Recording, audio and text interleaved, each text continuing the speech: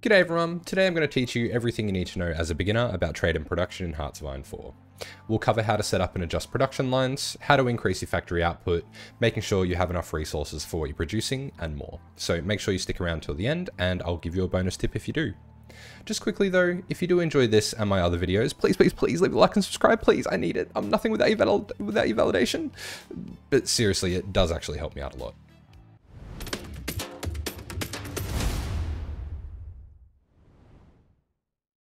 So, long story short, your production menu is where you're able to assign factories to make all the equipment that your military needs to defend your land and beat your enemies. The trade menu is where you get the resources to produce that equipment. Thanks for watching. Nah, just joking. So if you open up the production menu here, it's going to show you and give you an overview of the different resources you have available to trade up the top, any buffs or debuffs to your production.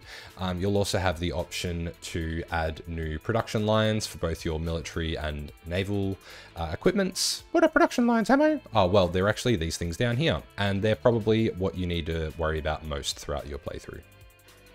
You can see here that each of the production lines will tell you the name and the type of equipment being produced. It'll tell you how many you're making per day, your production efficiency up the top here, as well as how many resources you need to make the equipment and how many factories are assigned to that line. Above the menus where you add new equipment, you'll see how many factories you have available, as well as how many are in use. You can also see the same for your dockyards on the right here. You'll see up in your notifications section, the green one showing you that you've got military factories that are unassigned, and the same for your dockyards. If you want to add more factories to a production line, you can simply click inside this box like so, just to add one factory each time, or you can press this plus button here as well. When there are grey factories in a production line, that means that you don't have enough mills or dockyards to fulfill that request. When you build a new factory or unassign one from another line, they'll get assigned to the production line with the grey factories from the top down. Now, to add a new production line, you click on one of these menus up here. So you can see the first one is for infantry, equipment, and artillery. The next one is for tanks, and the third one is for your aircraft. For now though, we'll add in some truck production. So if you hover over here, you can actually see that this will cost us 1 steel and 1 rubber per factory. It also has a production cost of 2.5, which is basically just how long it will take to build one piece of this equipment versus others.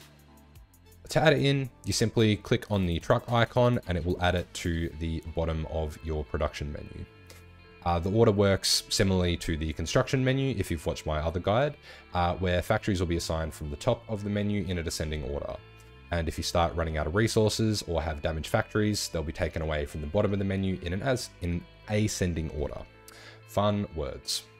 As such, I like to click and drag this one up to the top of the menu, as I would usually add a couple of factories on trucks and trains at the start of the game and let the production efficiency build up and then ignore them. So what's production efficiency? It's this little bar at the top of each of your production lines. Basically, it represents how skilled your factory workers are at building this type of equipment. Imagine, for example, if you've got a factory and you tell them to build guns. As time goes on, they'll get better practiced and become more efficient, and they'll be able to produce more guns in the same time period. That's pretty much exactly how it works in game. If you remove a factory from a production line and assign it to a different type of equipment, the factory will lose its built-up production efficiency and need time to build it back up again. Generally, you want to avoid changing up your factory production too much so you don't lose the bonus that builds up over time. If you can help it, try to assign a factory to a production line and leave it for as long as possible. I just quickly want to say that if you're the type of player that likes to change their production lines up a lot, then you should make sure you go down the dispersed industry path or the research tree. It gives you a higher base production efficiency and also a higher retention. So that mitigates some of that efficiency loss when you change your factories over. Okay, so let's pretend we're going to assign all the factories we have available, but we don't want to make these tanks. So to delete this production line, you just click on this red bin or trash can for you Americans out there, and then hit enter. Now, any factories that were assigned to that production line will be reassigned to any factories at the top of the queue in a descending order, as I said before. Okay, so I just had to add in a bunch of extra factories to demonstrate my next point, but the next thing you need to be aware of is how your resources affect production. So if we jump to the resources tab, or the trade tab, sorry, it will give you a bit more information than the production menu does. So here we can see up the top the resources we have available, as well as any that we don't have available. Below each column of resource, you will be able to see how much of that resource our nation extracts. So that's the value that we have available in total. You can see how much we're importing due to trade. You can also see how much we are exporting, and then our need at the next level below. So the amount exported is unusable to us, and that is based purely off our trade law. So if we jump over to our political menu here, free trade will release more of your resources to the market, while closed economy keeps it all to ourselves, like Scrooge McDuck or something. It's not all bad though. Anytime another nation wants to trade for our resources, we actually gain the use of some of their civs for the time they're going to be trading them. It's usually done on an 8 resource to 1 civ ratio. This also runs both ways. For example, if we jump back here, you can see that we need aluminium. And that is aluminium and not aluminum, again, at you Americans out there. You can see that we need a shitload of aluminium to build the exuberant amount of bombers that I've got in our production queue. So if we click on the aluminium icon here, it will then show us all the countries that are available to trade with, as well as how many convoys it would take us to do so.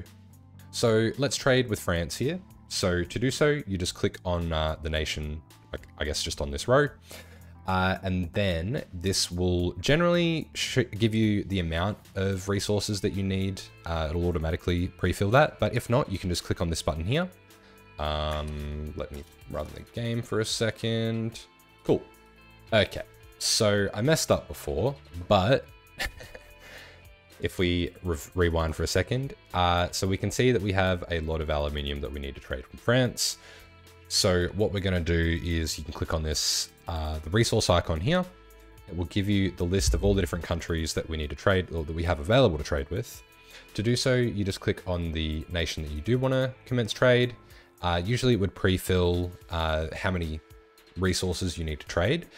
If it doesn't though, you can click on this button here and it will automatically select the amount of resources that you need, allocate those civilian factories, and if you click send and we just play for a moment, you can now see that our -38 aluminium has become 2.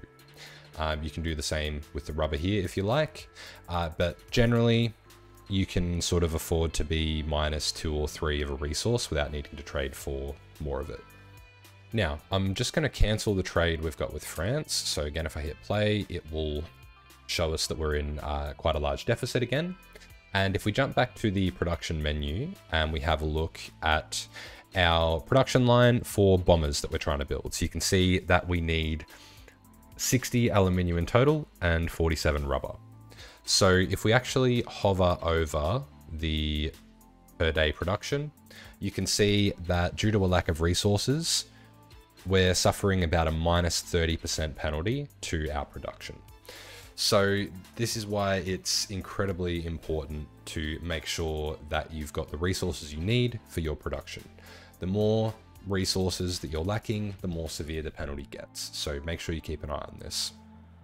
As you research more upgraded or newer equipment types, you're also going to want to swap out your old production for the new production equipment. So to do so, you can see up the top here, there's actually a notification button. So you can click on that and it would bring you through to the menu as like that. And then you would look for the equipment that's got the sort of like dark brown grayed out background with the little plus button here. So that will tell you that this equipment is out of date. So if you want to upgrade this equipment line or change it to a different kind of equipment, you just click on it here and then it'll be highlighted which one is the upgraded model. Now, if you've got multiple technologies of the same type in terms of them being like aircraft or infantry equipment or whatever, multiple might be highlighted. So make sure you're looking at what type of equipment it is. So here you can see it's a fighter, and then you're looking at the next level up here, which is fighter 1. So when we clicked on that, you can see that our production efficiency went down from almost 100% to only 15. So I'll demonstrate again with our bombers here. So you can see we're making 2.5 a day, high production efficiency. If we change to the next level up, you can see now we're only making 3 a week and our production efficiency has dropped right down. The last thing I want to run through before I give you a quick guide on what to focus on is the logistics menu. So you can see under this icon here, basically the logistics menu will show you all the equipment that you have or don't have in stockpile. And it's a pretty good way to guide you through what you need to put more factories on. So for example, we're about 7,000 guns in deficit here. So that would mean that I'm going to focus on putting more military factories on guns until we get back into a surplus. It's pretty self-explanatory, but if you do have any questions about this menu, feel free to pop them down in the comments. Okay, so now what to focus on when you're starting out. Generally, I like to avoid any trade at the start of the game and just focus on using my civs to build more factories. I'll usually, for my production, put in a line for trains and trucks. And as I said before, I'll drag them all the way to the top of the menu, just in case I get any damaged factories. That way they're not going to lose their production efficiency. So I'll usually put maybe 1 or 2 factories on trains, 1 or 2 on trucks, and then you can just collapse these menus out of sight, out of mind. Usually 1 on support equipment. I would delete my aircraft production early on, as well as my tanks, if I don't want to be building tanks. I'll keep a couple of factories on my artillery. Then I'll also add a line with a few factories on AA, and then I'll just put the rest on guns. Generally, with the reasoning for having my early game production laid out like this, Toad AA is really, or just AA in general, is really only the... Oh my god, I can't even speak. So my reasoning for having my production laid out like this at the start of the game is AA is pretty much the only support company that you need because it does have good piercing at the start of the game against the enemy's low-level tanks. Also, it will shoot down a lot of their CAS, but it's always a good idea to have a couple of factories on production from this at the very start, as well as for your artillery, because the soft attack needed on your divisions is really important, particularly for special forces. And then, yeah, I'll just put the rest of my factories on guns because you want to have a good production base for your infantry equipment, so that way you can just get more divisions out in the field faster. I'll usually try to get about 20 to 25 factories on guns before I worry about building anything else. I don't really worry about building aircraft at the start of the game unless I'm going to be doing some early wars. Like for example, if you're playing as Germany or Italy or any other aggressive country. The pre-war fighters that you start with as the UK are pretty crap anyway, so they're not really worth building. So wait until you have at least fighter 1s or even better fighter 2s before you start building them. With your navy, it'll really depend on if you want to go just for the sub-spam route or if you want to go building a surface fleet. I have got a naval guide which outlines this, and I'll link that below. But either way, I think it's a good idea to have maybe 10 to 15 factories on dockyards, of your dockyards on convoys at the start of the game and just throughout, just to maintain your trade. Generally, I'll let the destroyers finish, and I'll just add the dockyards like this, so when one finishes, they'll work on the next one. I'll just let them all finish up. The cruisers, so this one's more than half done, so I'll leave him there. And then I'll just delete the other 2, which are under 50%. They just take too long and you don't really need them. Then I'll add the rest of my factories on convoys, or my dockyards rather.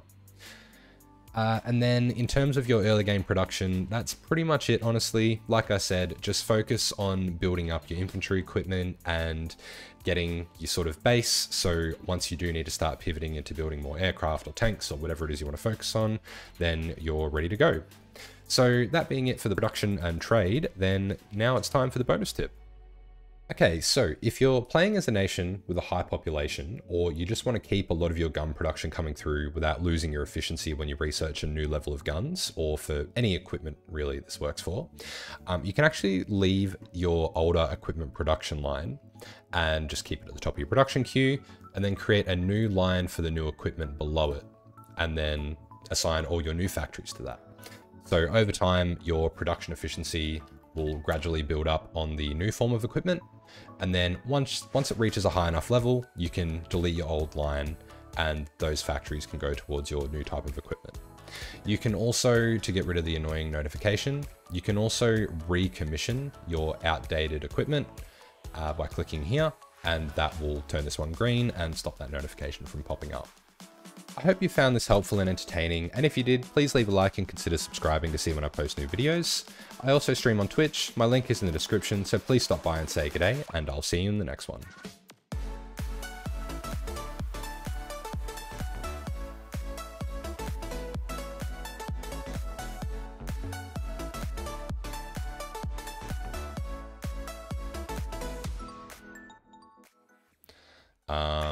Let me run the game for a second.